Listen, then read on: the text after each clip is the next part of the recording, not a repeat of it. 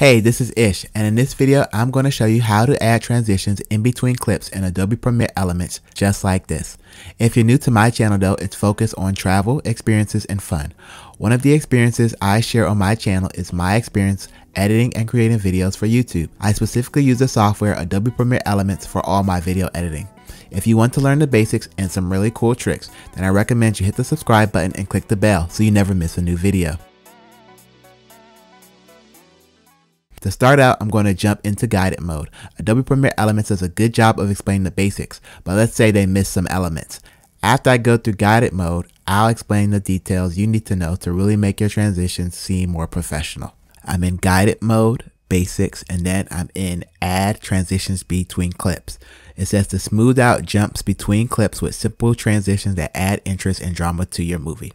So I'm going to select this file, and then as you can see, it automatically moves you over from guided to expert mode. So now I'm going to click, it says add media to a video clip. So I'm going to select add media, and then I'm going to go, it says click any media source. I'm going to click files and folders. So I already have my files stored. So I'm going to select these 4 clips, and then it's going to bring them in here. So the clips you've added and stored in the project assets bin. Drag and drop the clips to video 1 track on your timeline. So these 4 clips I actually downloaded from Canva. So I have the Canva Pro membership. So I'm able to get these files and be able to use them in my video. It says a transition is a way of gradually changing from one video clip to another to join them together into a movie. You can add transitions by first clicking on the transitions on the action bar. So I'm going to select transitions over here on the action bar. Then it says a transition panel shows all the transition options available. Drag and drop the desired transition between 2 clips to create the effect. When you're done, you will see a box show up overlaps the 2 video clips. So I'm going to click dip to black. So I'm going to drag it over here. So this is the transitions adjustment box, is what allows you to do different things. And I'll get more into that after I finish the guided mode. But I'm going to select apply, and now it says now that you're done, you may want to try out the other transitions on the rest of your movie. Post a guided edit to apply transitions to the entire sequence. Select all video clips, do a right click and choose apply default transition from timeline menu, and that's if you want to apply to all. So again, I'll get into that, but right here, as you can see, it dips to black, and then it's the next video. So it's going to dip to black, and then it's going to go to the next video. What I'm going to do though right now is show you some more transitions. So what I'm going to do is I'm going to click this. I'm going to select delete, and these clips are actually, I'm going to click delete audio. And what I'm going to actually do is arrange these clips. So to arrange them, I'm just going to take this and I'm going to drag it up into the back. I want this to be last. To open up, I'm going to take this, I'm going to drag it, just basically holding the left mouse and dragging the clip. You can move the clips around, and then I wanted this one to be second, I want this one to be third, and then I want this clip to be fourth. So I'm just dragging, holding the left mouse key, I'm just dragging the clips around. That's the opening, the middle, and what I'm going to do is has a white part in there. I'm going to go to motion, I'm going to go to scale, and I'm just going to scale it up. Say to 105, gets rid of the white section that was in that clip. So these are how the clips look normally before adding the transitions. First one I'm going to add, I'm going to go back to the transitions tab, and if you want to make this easier to view, you can always drag this slider up. So I'm going to put the slider here, I'm going to drag this up so this is more in view, and then I don't need these others right now, so I'm going to click delete empty tracks.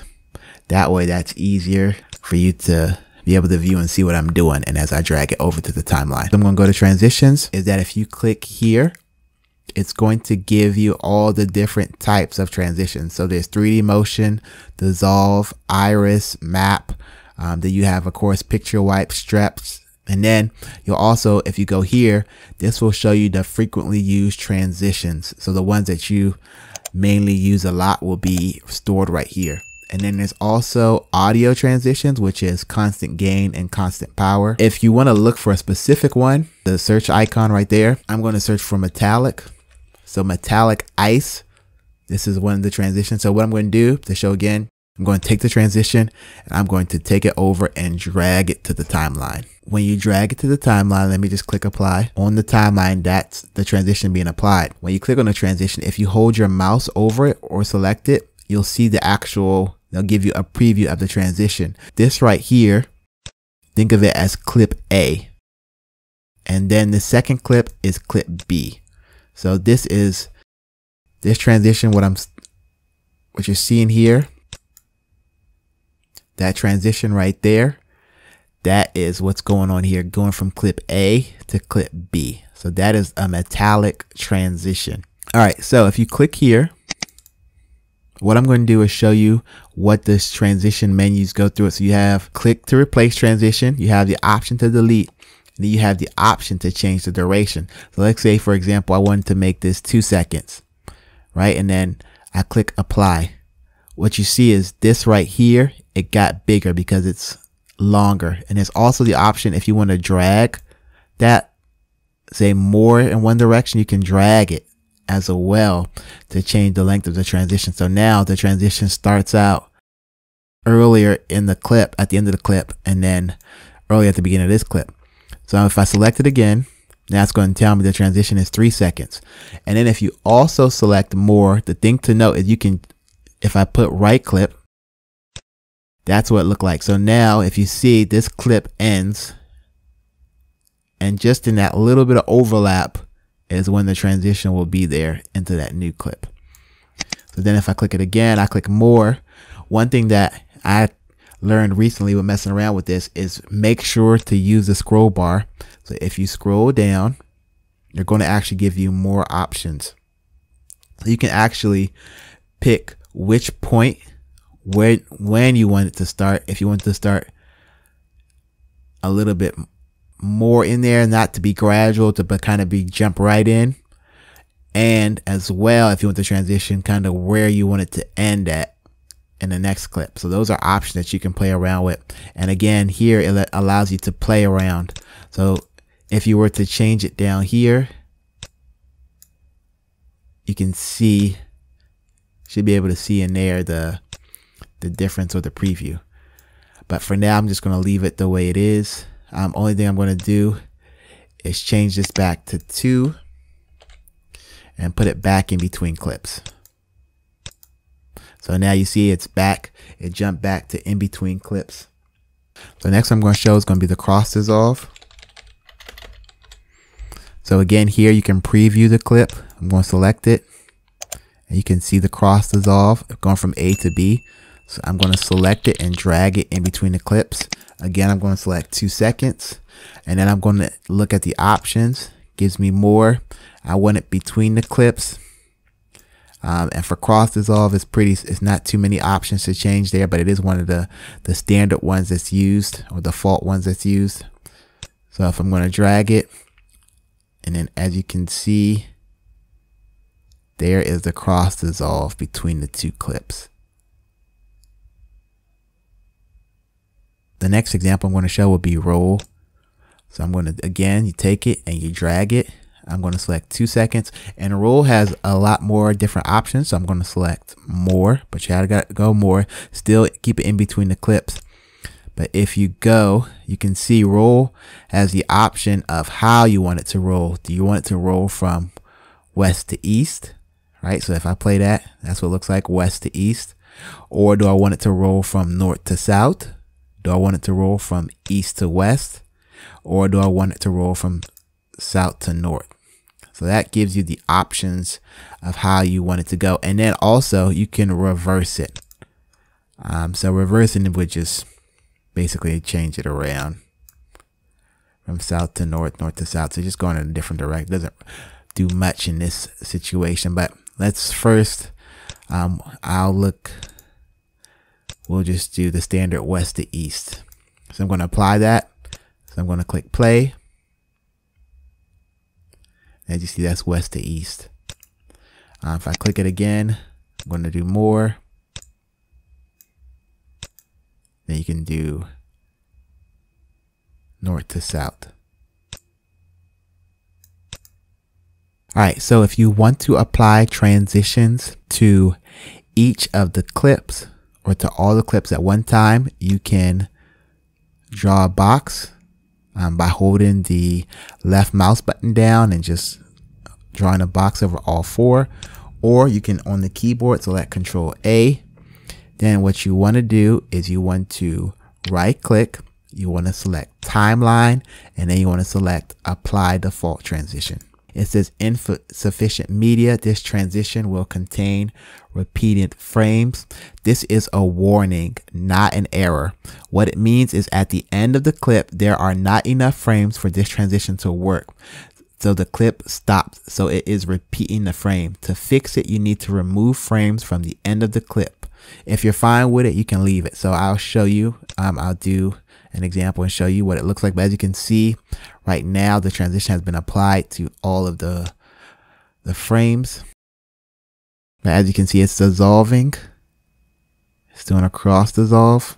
It's doing a cross dissolve, and then it looks, and that one, it looks good. And this one, it looks good. And that one looks good. But if you wanted to not have that error, the way to do that is, let me delete these. Is you would just go to the end of these clips and just take off a couple frames. Go 1, 2, 3. Cut. And then go to the end of this one. Go over 1, 2, 3, just to cut some of the frames off. And then what I would do is I would just go here, highlight all 4 again. Then I will right click, do timeline, apply default transition. And then as you can see, come up anymore. And then you have them now. So if you want to change what the default is though, is that you go to over here in the window, select it, right click, and say set selected as default transition. And you can do that with any of the different ones that are in here. Hey, so that's how you apply transitions in Adobe Premiere Elements 2020. If you got value out of this video, then hit the like button, subscribe. Let me know down below what transitions you use in your videos. So another thing to note though, in Adobe Premiere Elements 2020 is if you want to be able to do a fade. So if you want to just the video to fade out, that's simply just do a right click, click fade, and then you can do fade out video. And I don't have audio in this clip, but you can also do the same thing with fade out audio, and it would fade the audio out. So the thing to note when you do a fade though is, as you can see, did the fade here. So this yellow line is showing the video, and then as the yellow line goes down right here, you're gonna see the yellow line go down. Now the video fades out. So same thing. So that's how they represent a fade in Adobe Premiere Elements. So if I want to do a fade in video, you see the line now comes from there. So now basically I'm going to fade out this video. That line is coming from here all the way down to here, and then as you can see, it fades in. So that's how you would recognize a fade in your video versus if I were to do the effect transition of dip to black.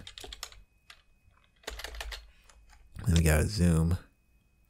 If I were to do dip to black and put it here, and I would say between clips. So this is how a fade looks, and then dip to black, which is the same thing really as a fade. That's how it shows it. But this is basically with this fade, and these, you can just drag this if you wanted to drag this across with a fade. So that allows you gives you some more flexibility there. If you wanted to just drag it, have the fade start a little bit more earlier, but then come in quicker in another clip. So that's another way to do a transition versus fade to black. So if you got value out of this video, then hit the like button, subscribe, and make sure you check out my Adobe Premiere Elements playlist or the next video below. My name is Ish, and I challenge you to go out there and have a new experience today.